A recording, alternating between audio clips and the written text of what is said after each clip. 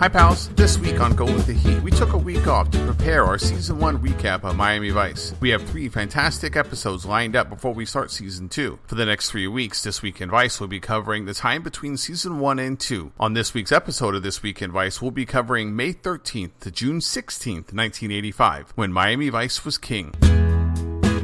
In news, on May 31st, a tornado outbreak wreaked havoc across the northeastern U.S. and Ontario, Canada. In total, 44 tornadoes would touch down, and it is the largest, most intense outbreak in this region. In total, 90 people were killed and millions of dollars in damages. In sports, on May 20th, Larry Holmes would retain the heavyweight title in a fight against Carl the Truth Williams. The fight ended in a controversial decision and was Williams' first title shot, although in his second shot, he wouldn't live up to his name as he was demolished by Mike Tyson.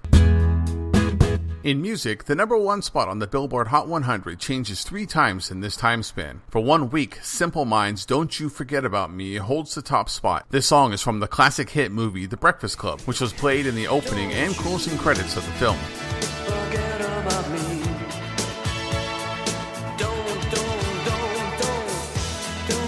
Replacing Simple Minds for 2 weeks is Wham's gold certified Everything She Wants from the album Make It Big. The song was written and produced by George Michael. This is the second classic song from the album, and the more I look back, the more I realize how much of a George Michael fan I am.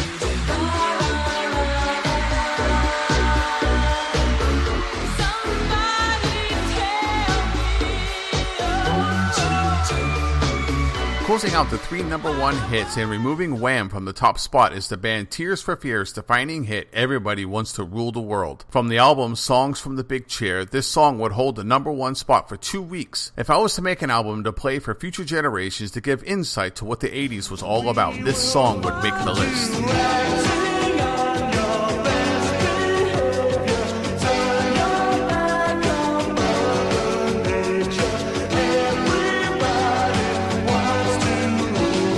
Holding the top spot for the weeks covered in This Week in Vice is Rambo First Blood Part 2. I talked a little bit about this action classic last week. Rambo would hold the top spot for 5 weeks and have the highest weekend debut, outpacing Beverly Hills Cop. But in this time frame, 3 great comedy movies would be released. On May 22nd, Brewsters Millions would hit the box office, starring Richard Pryor and John Candy. Based on the 1902 book of the same name, this is the 7th film based on the story. The story revolves around Monty Brewster, a minor league baseball pitcher who inherits millions of dollars from his great uncle with a catch. He can take $1 million up front or spend $30 million in 30 days to inherit $300 million. Starring 2 comedy legends, it's one of my favorite 80s comedies. The week following, the action comedy film Fletch, starring Chevy Chase, was released and was a critical success. Now a cult hit, the film centers around a Los Angeles Times reporter who is offered a large payday to kill a millionaire with terminal cancer. When Fletch realizes the man is not sick, he finds his own life in danger. This is often considered Chevy Chase's best film. Then on June 7th, one of the all-time classics was released. Directed by Richard Donner, The Goonies premiered.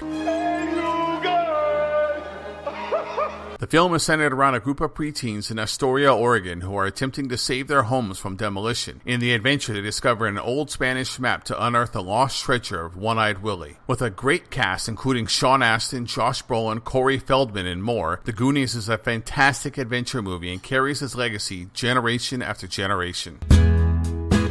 And that's everything you need to know that was happening when Miami Vice was king. Over the next 3 weeks, our Go With The Heat podcast will be reviewing Season 1 of Miami Vice. Keep it tuned right here to find out everything that happened between the seasons. That's all for this week.